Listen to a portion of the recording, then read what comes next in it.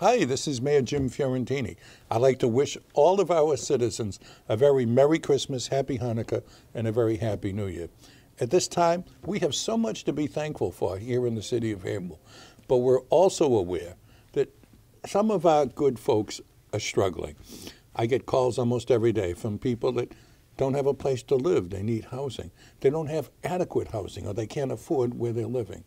Their wages haven't kept up with their rent and with the demands for food. I get calls from people who need toys for their children.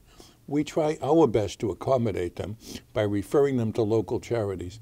But these local charities, like Aussie's Kids and Toys for Tots and Mayor's House, they can only do what you can help them to do. So I'm going to urge you on this great holiday time to take a little bit of time to remember those less fortunate and try to make a donation to a local charity.